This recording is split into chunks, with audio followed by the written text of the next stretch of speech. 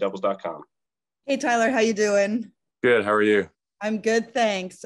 Just a few days ago, we were hearing in the media that, you were thinking about potentially wanting a trade out of Calgary.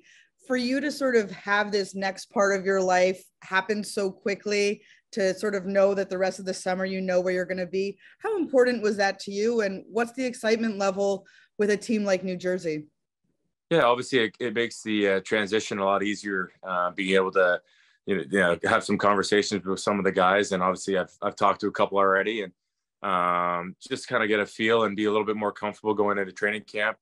I don't really know a whole lot of the guys yet, obviously besides playing against them. So it's going to be interesting. It's going to be just another challenge, a new step, like you said, continue on in my career. And I'm looking forward to it. Obviously the team took a huge stride last year, and obviously I only played against them twice because they're in the other division and stuff. So it's just I'm excited for it. I think one of the things that Tom Fitzgerald really in the last few years have been doing is he's known what his main core is in terms of his younger players.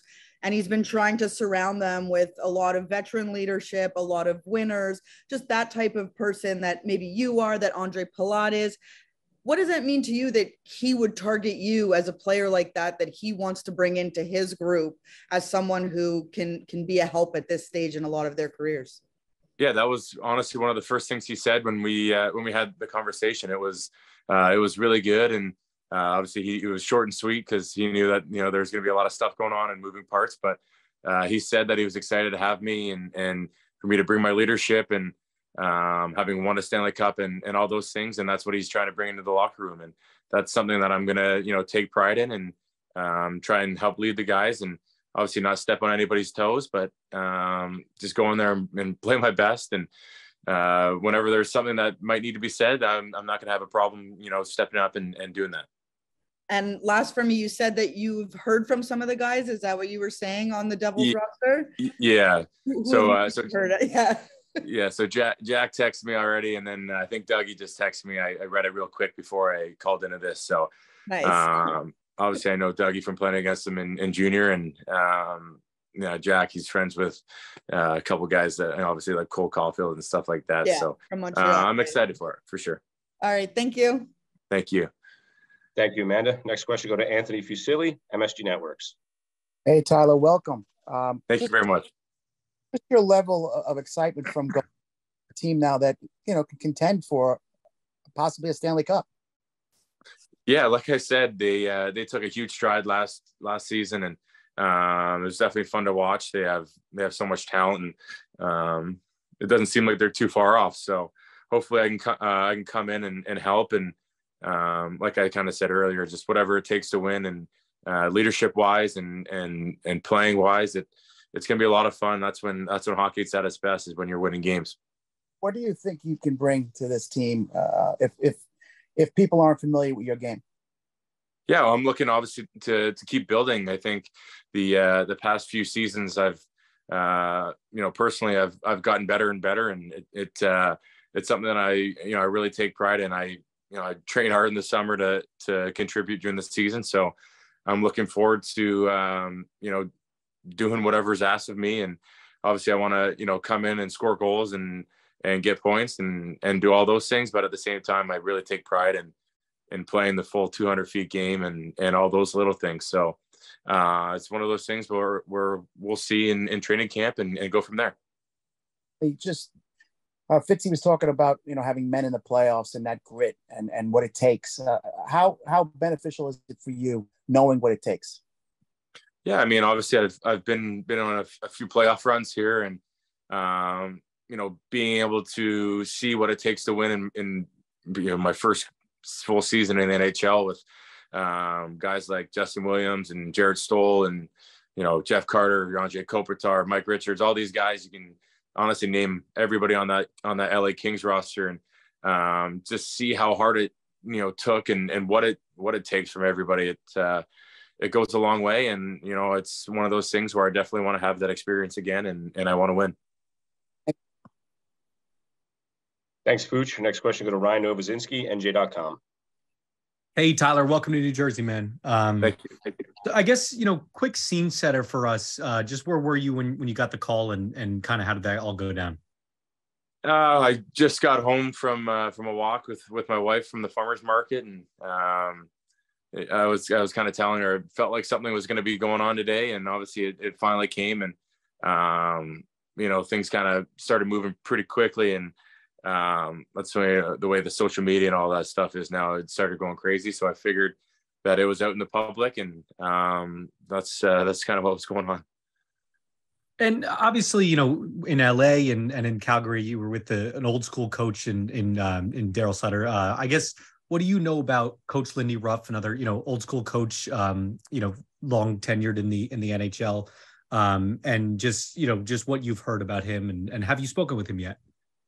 I haven't spoken with him yet, no, but I've heard guys love him, guys love playing for him, and I've kind of said throughout my career, it's one of those things where I enjoy playing for a coach who's hard on the guys and expects nothing but the best. So hopefully I can come in and just prove my worth, and kind of what I said, just continue to build my game and grow my game and win games, and sort of do whatever it takes to help moving this organization further. Thanks, Tyler. Appreciate it, man. Thank you. Thank you. Thank you, Ryan. Our next question will go to Josh Renitz of the Hockey Writers. Hey, Tyler, welcome to New Jersey. Thank you. I know you said earlier that you spent most of your career in the Western Conference. Just for Devils fans who go to bed early and haven't been able to stay up late and watch you play, what can they expect from you stylistically, and what kind of game are you bringing? Yeah, I think I kind of bring something that's, it's sort of unique. It may not seem like I'm always, doing the flashiest thing on the ice, but I kind of try and take pride in doing the right thing all the time. And that was one of the things that I needed to do to start my career in the NHL. So I think just making a lot of those little plays and finding open ice and getting lots of opportunities to score goals, I think that's something that, the fans can be looking forward to. Thanks, Tyler. Thank you. Thank you, Josh. Our next question will go to Bill Spalding of MSG Networks. Hey, Tyler, congratulations and welcome. You talked a little bit about, from afar, seeing the Devils have a breakout season last year, but I'm curious, as a player on the ice against them, and I know both times you played were early last year, but what did you see about the Devils as a player last year that maybe you're excited to slide in and be a part of this year? Just a ton of skill. They have dynamic players everywhere on the ice, and there's times during the games, both times where I felt like we didn't really have a whole lot of puck possession. It's almost like a bunch of the guys on Jersey had the puck on their stick, and it was on a string. So I think that's one thing to build around, and the way the game's going now, it's a lot of possession, a lot of making great little plays and creating some really good scoring opportunities and breakouts and all those things. So I definitely thought it was difficult, and definitely happy to be joining it now. I know you've worn 73 your whole career. Should we expect that to continue in New Jersey? That's the plan. I mean, I haven't had that discussion yet, so I don't know if there's any rules around it or not, but we'll see moving forward here. I think you'd be the first ever Devils player to wear 73. So that's kind of cool. So we'll see if that happens. Congrats, Tyler. Welcome. Thank you. Thank you, Bill. Our next question go to James Nichols, NJD Hockey Now. Hey, Tyler. Welcome to New Jersey. Thank you. But my only question for you here is your desire was to go to a team that could win. Was part of that wanting to also go to a team that we will have the opportunity to extend with? Yeah, hopefully. I think I haven't really had that discussion yet, and that was obviously one of the reasonings behind leaving Calgary. So we'll see how things kind of move forward here. Obviously, there's a lot of moving parts today and tomorrow. I'm assuming I'll be on the phone a whole lot. So plan on talking to everybody and seeing if we can move forward here. And that's something that's on the wish list for sure. Thank you, Tyler. Congrats again. Thank you. Thank you, James. Our next question will go to Trey Matthews, Pucks and Pitchforks. Thank you, Tyler. Welcome to New Jersey once again. My first question for you is, how much more potential does this team have now that you're added to the roster? I would like to get your perspective on it. Yeah, I mean, I think, like we were just talking about, I'm a guy with a lot more experience coming in the locker room. And if you look at the way the team's set up, there's so many good young players and a lot of young talent. So hopefully I can just, come in and fit in and not step on anybody's toes and just play. And like I said, just build off of what the guys in the locker room did last season. Awesome. My second question for you is, you've been on a Stanley Cup winning team before. Do you see any similarities to this current Devils team? No, it's different. I mean, like I said, I haven't really played against the team very often. So I think you just kind of see the record and the score of games almost. And you look at it and you see the potential. So it's a matter of just putting everything together. And I think, and I hope that I'm just another piece to the puzzle and can do some pretty special things here. Okay, last one. What are you looking forward to most about playing in New Jersey? Yeah, I think I've heard the guys love it there.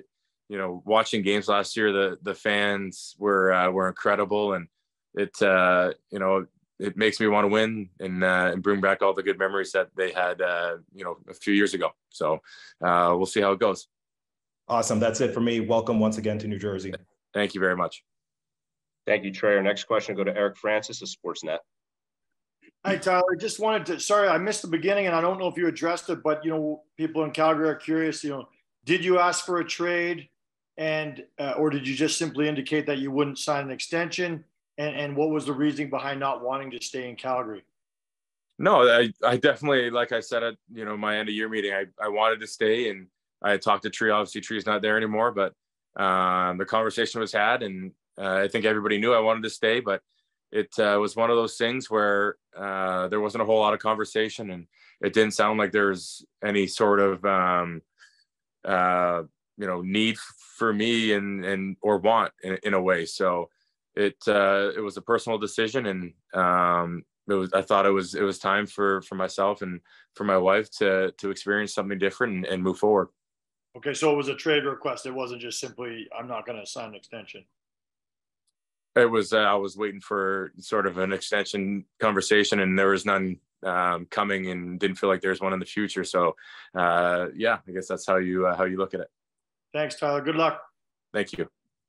Thank you, Eric. Our next question will go to Mike Morial, NHL.com. Hey, Tyler, welcome to New Jersey. Thank you. I know you spent some time in Montreal as well. Just curious if you feel there's any difference at all from Western Conference hockey and hockey in the East.